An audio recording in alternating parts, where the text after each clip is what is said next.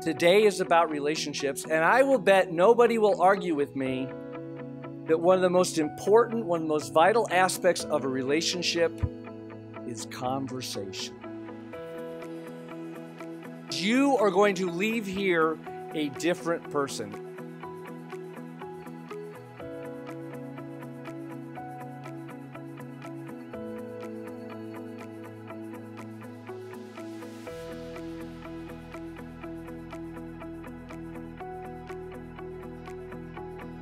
You're not going to be an effective leader if everybody's afraid to give you honest feedback.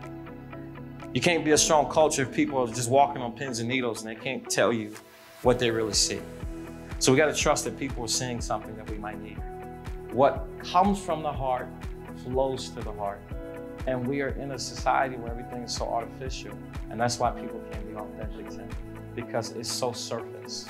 There's no relationship. And it made me realize that perhaps I needed to dig deeper. Perhaps these examples that were given to me about stress weren't enough, and perhaps there was something to this idea of stress being connected to some way beyond just the head. Maybe it was connected to my body. Music has this remarkable capacity to bring people together and overcome the sense of difference amongst people.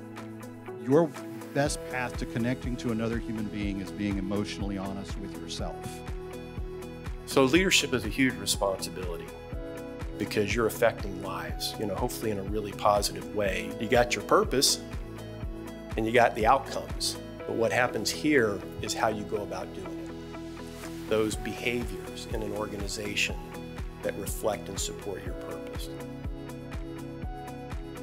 For today, let's suspend sort of that sustaining and nurturing relationships we already have, and let's make some new ones.